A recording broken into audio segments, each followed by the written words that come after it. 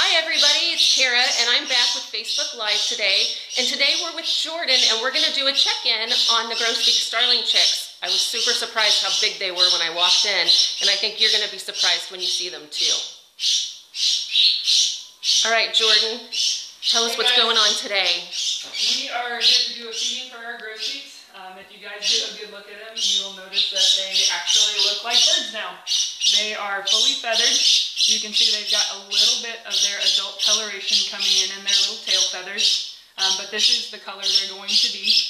It'll just get a little bit darker as they get older. And they are very noisy because they're ready to eat. I understand. I totally understand. They are learning how to be big kids. So whereas last time you saw us, we pulled them out, we weighed them, we fed each individual out of the cage. Now I'm actually going to take the food, I'm going to put it in there. I am going to use forceps, but I'm going to show them where the food comes from.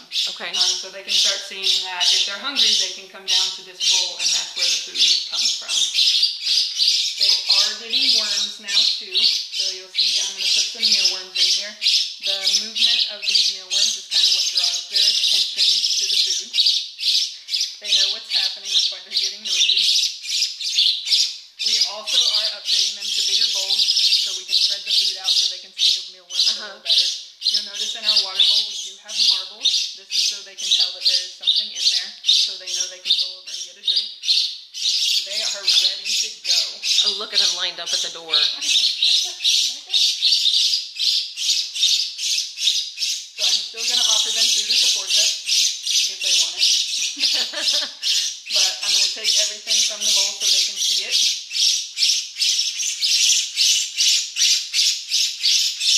They're much better eaters at this stage. So if they were with adults at this point, they're still getting fed by the adults? They are.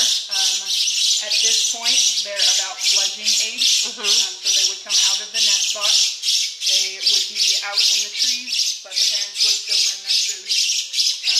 But at this point, they are going to start eating like adults. You'll notice that we are feeding the same thing we were feeding last time you checked in, but we are no longer warming it up. We are giving it to them straight out of the bowl. This is the same thing they would do if they were eating in the tropics building. Honestly, it kind of looks like fried rice. Could you tell us what's in there? I get a lot of people that say that. What it is a mixture of different pellets that are designed for birds. So we do have something in there called a parrot pellet, which they were getting plain when they were little. But they're also small bird pellets and tofu as well for protein. We do have some chopped up lettuce in there. There is chopped up fruit like apples, banana, papaya, sweet potato, and grape. If you see the little white fleck, that is actually hard-boiled egg. We do that so they can get calcium.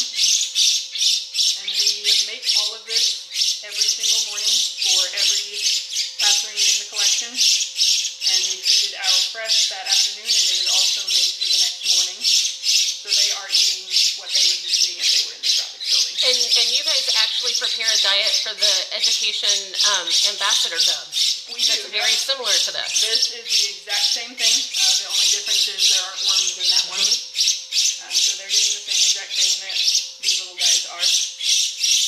They still do love the parrot pellets. It's easier for them to eat than all the small stuff, but in the mix you can notice that this little stuff does cling on to it. So they are getting all their fruits and veggies too.